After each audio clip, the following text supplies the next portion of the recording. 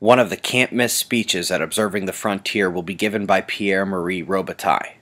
He has had a profound effect on how the observers see the sun, not the least of which came in the form of 40 lines of evidence for condensed matter. Planckian evidence, spectroscopical, structural, dynamic, helioseismic, elemental, and earthly lines of evidence comprise a compelling argument for a major rethink in science. Why should you listen to this man? Why should physicists and astronomers listen?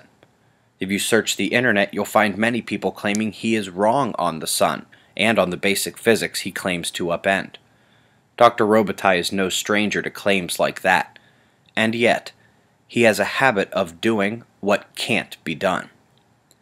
They said he'd fry people's brains when he wanted to use stronger magnets than had ever been used in MRI machines before. He did it. There's actually a good chance you've benefited from his breakthrough. He conceptualized and built the world's first ultra-high field clinical MRI system at The Ohio State University, simultaneously ushering in a new level of understanding RF power requirements in MRI and of signal to noise. Why did some of the world's experts in this field think Robitaille would fail? Or better yet, why did Robitaille think he would succeed? The answer to both questions lies in understanding some key rules of physics. The best example here, when it comes to Dr. Robitaille, is Kirchhoff's law of blackbody radiation.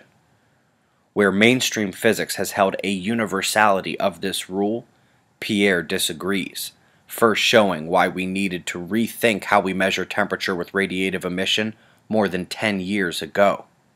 When you succeed in the impossible, it makes sense to see where your insight might help the rest of science. His proof of improper universal application kept coming. He reviewed the last 150 years. We've been living with Kirchhoff's law for a while now. The essence of the emissivity was misunderstood. Data control with a detector was likely lacking. Robitaille has extended his revelations to other key physics concepts like Planck's formulation and the Boltzmann constant, and began rethinking grand conclusions based on those flawed theories. His examination continues still, more than a decade later, and his arguments are strengthening.